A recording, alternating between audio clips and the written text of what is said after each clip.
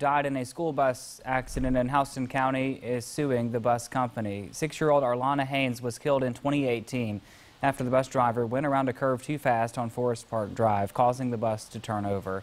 Arlana was ejected.